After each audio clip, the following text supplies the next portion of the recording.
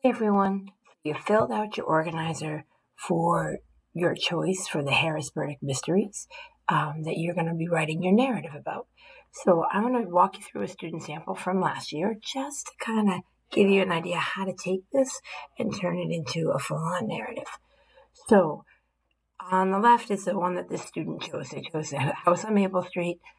It was a perfect liftoff. You see the house blasting off. They filled in the whole first page of the organizer. They have the sentence there. Then they've got the bottom filled out. They just listed their details and pulled it through. So now we're going to talk about how do I turn this into my organizer. So I'm going to open up the document. You'll see it on one side here that shows where you're going to be writing it. So there's the prompt again, so I can remember. I know I have to have a full story. I know I have to break it into paragraphs and do all of that. So I'm going to start off with the title. Easy enough. I can come right over here and copy and paste the title instead of having to retype the whole thing because I know I have to use the title that was given in the book. After I do that, I'm going to go down and start my story. So there's a boy named Mark, his age. All right, so one cold day in February, Mark woke up to get ready for school. He's a sixth grader and has breakfast with his parents every morning. This morning, his parents were acting funny, and Mark did not know why. There's the ideas that my student has, right? I've taken these ideas that I'm highlighting right here, and I've already used them. I might even just throw a highlight color on stuff from my organizer that I've already used, so I know, okay, that's done. I've used that, kind of like a checklist, right? So that's in there. All right, so now I need to add something. So I might want to add some dialogue. Do I need to start a new paragraph? When I'm not sure, remember we've talked before about top, right? Every time you have a new time, place, topic, or person, you start a new paragraph. So if I'm going to have somebody speaking, I'm going to start a new paragraph. So maybe I'm going to have the mom say, "Hurry up, Mark. We don't have a lot of time,"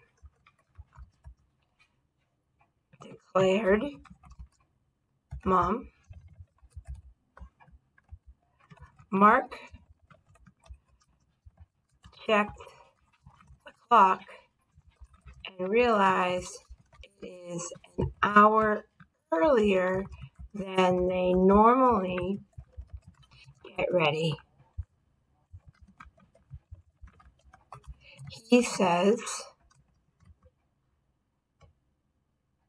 "Why?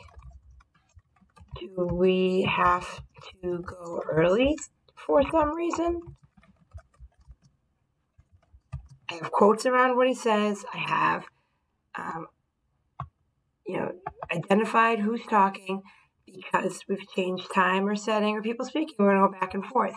So as we go back and forth, we're going to do things, right? So now, maybe, don't talk back to your mother. Get your stuff and go, yells Dad. So there's them acting funny, kicking him out. Maybe I want to add more to this later, but I'm getting it in there. So then I'm going to have him leave for school and think about his parents. And I'm going to go through the whole checklist and I'm just going to type it out. But notice how I'm expanding and I'm adding details and I'm making it sound like a story. I'm not writing it as one big sentence, I'm not writing it as one big paragraph. If I'm not sure when to start a new paragraph, I just need to remember tip top and it will remind me to start a new paragraph. If I'm changing the time, so like if it's the next day, 2 days later, 20 minutes from now, I would start a new paragraph. If I change the place, if they were in the bedroom and now they're outside, I need to start a new paragraph. If I change the topic, if they're focused on aliens and then they're focused on breakfast, I need to change the paragraph.